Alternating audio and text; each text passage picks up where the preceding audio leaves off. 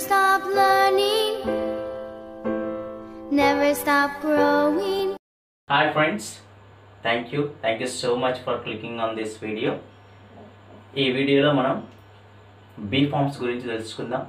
Already we have learnt the introduction about bee forms. In case if you did not watch the video, please watch it. The link has been given in the description. You just click on that and watch the video. And it is the second part. So in this video మనం 3 more bee forms గురించి తెలుసుకుందాం. They are nothing but am, is, are, which is already written on the board. So ఈ am, is, are గురించి తెలుసుకుందాం. ఈ am, is, are అనేది be ఫామ్గా ఏ విధంగా ఉపయోగిస్తాం, అది ఉపయోగించడం వల్ల వాటి యొక్క తెలుగు మీనింగ్స్ ఏమొస్తాయి, సో అవన్నీ కూడా మనం ఈ వీడియోలో తప్పకుండా నేర్చుకుందాం. Okay, so do not skip the video, please watch the video completely without skipping. Okay, so don't waste the time, let's get started. In case if you did not subscribe my channel, please do subscribe, like, comment and share with your friends. Notification రావాలంటే ఏం చేయాలో తెలుసు కదండి, కింద bell icon ఉంటుంది, దాన్ని click చేయండి. Learning, never stop growing. Am, is, are, the second part of bee forms. ఈ am, is, are అనేది బీ ఫామ్గా ఏ విధంగా ఉపయోగించవచ్చు, అది వాక్యంలో ఉపయోగించడం వల్ల దాని అర్థం ఏమొస్తుందో ఇప్పుడు చూద్దాం. Okay, here am, is, are. Am, is, are అంటే ఏమంటే తెలుగు మీనింగ్ ఇక్కడ ఉన్నాను. Am, is, are is used in number of ways, but here we are talking about bee forms, right? The Telugu meaning of this one is ఉన్నాను. Am, is, are. The sentence structure is subject, am, is, are plus object. In the place of object you can use noun, otherwise adjective. Am, is, are అంటే ఏంటండి ఉన్నాను. Okay, subject I అనే దానికి am ఉపయోగిస్తాం, plural subjects అయితే are అనేది ఉపయోగిస్తాం, singular subject అయితే ఈజ్ అనేది ఉపయోగిస్తాం. ఉపయోగించి ఏదైనా ఆబ్జెక్ట్ చెప్తే వాటిని మనం ఉన్నాను అనే సందర్భాన్ని తెలియజేస్తుంది. అసలు బీ ఫామ్ అంటే ఏంటి? How the person, what the person and wear the person. ఒక వ్యక్తి కానీ ఒక వస్తువు కానీ ఎలా, ఎక్కడ, ఏమిటి అని తెలియజేసి చెప్పేదాన్నే మనం బీ ఫార్మ్స్ అని అంటాం. అదే ప్రెజెంట్ గురించి మాట్లాడేటప్పుడే మనం am, is, are అనేది ఉపయోగిస్తాం. దాన్నే మనం ఉన్నాను, నేను హ్యాపీగా ఉన్నాను, వాళ్ళు సంతోషంగా ఉన్నారు, వాళ్ళు ఆఫీస్లో ఉన్నారు, అతడు ధైర్యంగా ఉన్నాడు, అతడు డాక్టర్, ఆమె ధైర్యంగా ఉంది. సో ఇవన్నీ కూడా ఉన్న స్థితిని తెలియజేస్తుంది. అలా ఉన్న స్థితిని తెలియజేసే పదాలన్నింటినీ కూడా మనం బీ ఫార్మ్స్ అని అంటాం. అదే ప్రస్తుతాన్ని గురించి మాట్లాడేటప్పుడే మనం ఈ am, is, are be form అనేది ఉపయోగిస్తాం. Okay, so the sentence structure is subject, am, is, are plus object. In the place of object you can use noun or adjective. Here subject I am, plural we are, singular is. Singular means only one person, plural means more than one person. Here how the person, what the person and where the person. నేను హ్యాపీగా ఉన్నాను, I am happy.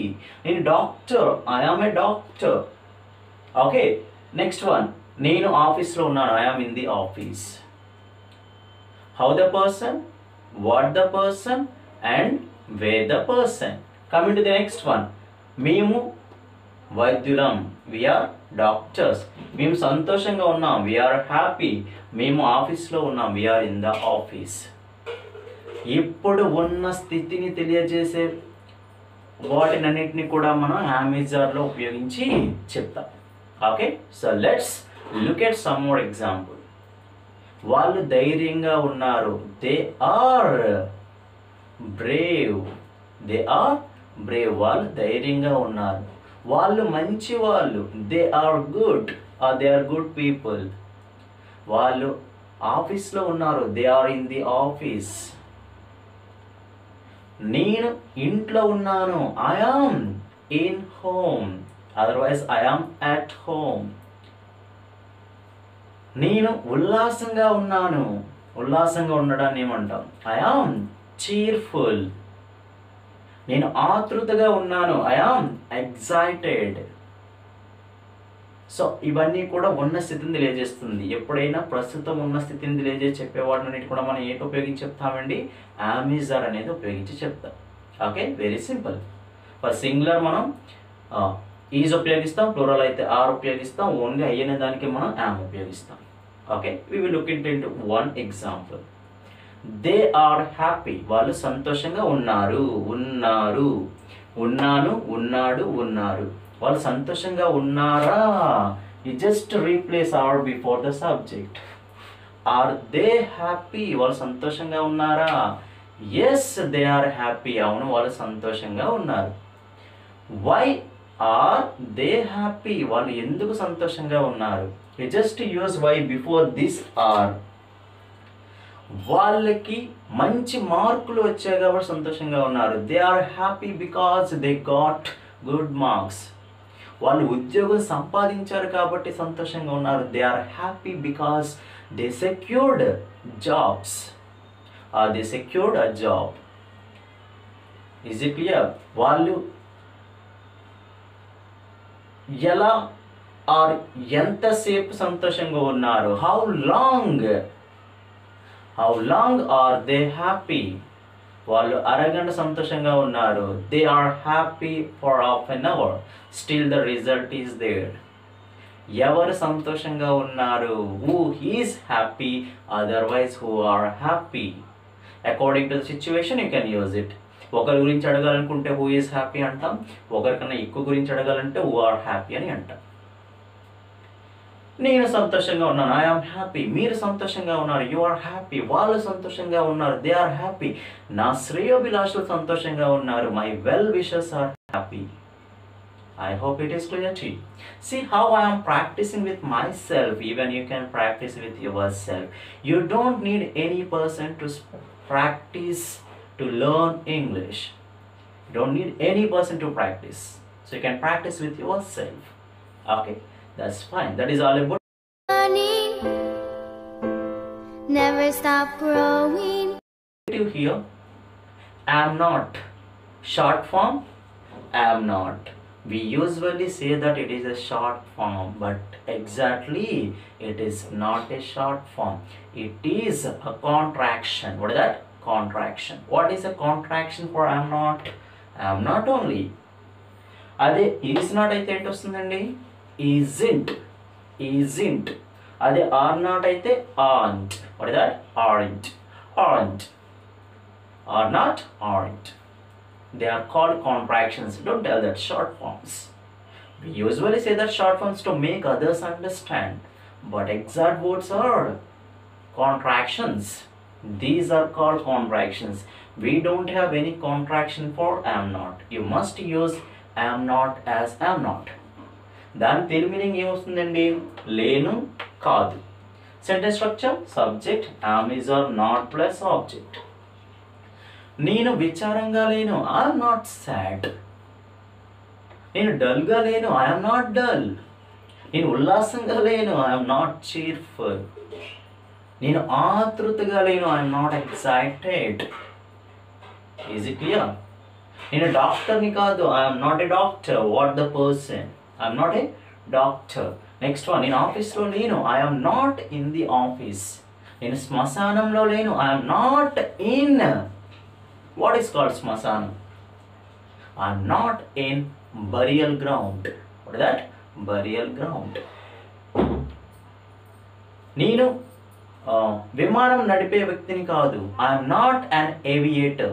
I am not an aviator. You can say that I am not a pilot. And another word for pilot is aviator. Aviator is nothing but a driver of an aeroplane. Or you can say that a pilot as well as aviator who drives an aeroplane. Is it clear? So ఉన్నాను, లేను, అవును, కాదు. నేను డాక్టర్ని, I'm a doctor. నేను డాక్టర్ని కాదు, I'm not a doctor. నేను సంతోషంగా ఉన్నాను, ఐఎమ్ హ్యాపీ. నేను సంతోషంగా లేను, ఐఎమ్ నాట్ హ్యాపీ. నేను ఆఫీస్లో ఉన్నాను, ఐఎమ్ ఇన్ ది ఆఫీస్. నేను ఆఫీస్లో లేను, I'm not in the office. ఉన్నాను, లేను. అదేవిధంగా అవును, కాదని కూడా చెప్పాలి. నేను సంతోషంగా ఉన్నాను, that is you can say that here. And coming to the next one here, that is negative. Lenu or kaadu. I hope it is clear to you. From today onwards, you can say about present existence.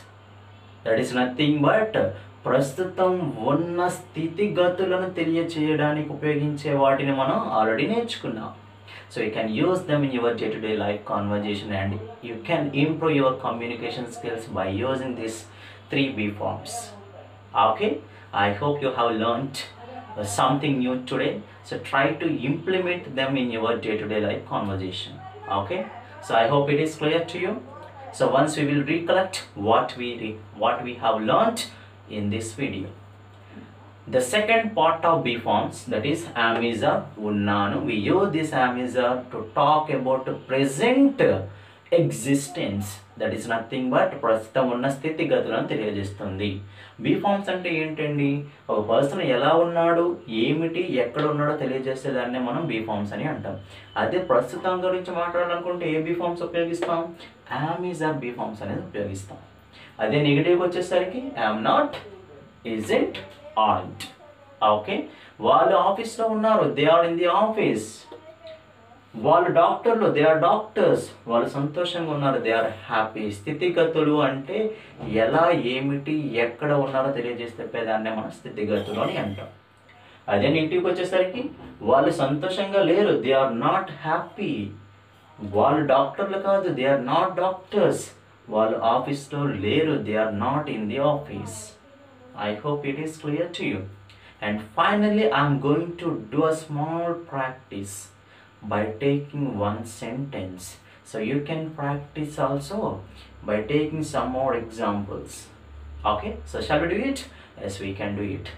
I am a doctor. She is a doctor. I am a doctor. Is she a doctor? Avunu, I am a doctor. Yes, she is a doctor. No, I'm a doctor కాదు, she isn't a doctor. Next one. You can use double H questions if it is suitable to the sentence. You can use how questions if it is suitable to the sentence. Where is she a doctor? ఆమె ఎక్కడ doctor? She is a doctor in Visakhapatnam. ఆమె విశాఖపట్నంలో doctor. She is a doctor in USA. ఆమె USAలో doctor. ఎవరు doctor? Who is a doctor?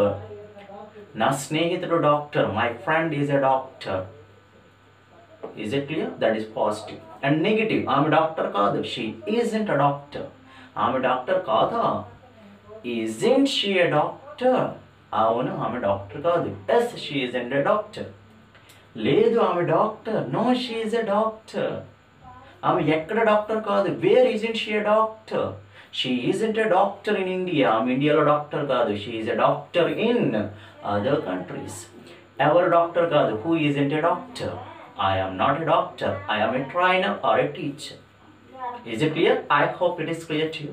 And you have understood how I practiced with myself. So you can also practice with yourself by taking some more examples. English language is very easy when you practice with yourself. Okay, so you just follow that pattern, then definitely you can also improve your language by practicing. Okay, so thank you friends, thank you so much for watching this video. In case if you did not subscribe my channel, please do subscribe, like, comment. ఈ video ఎలా ఉందో just comment చేయండి. In case if you want to know any other topics, you just leave a comment. I will try to capture a video about the topic. Okay, so thank you so much. Never stop growing.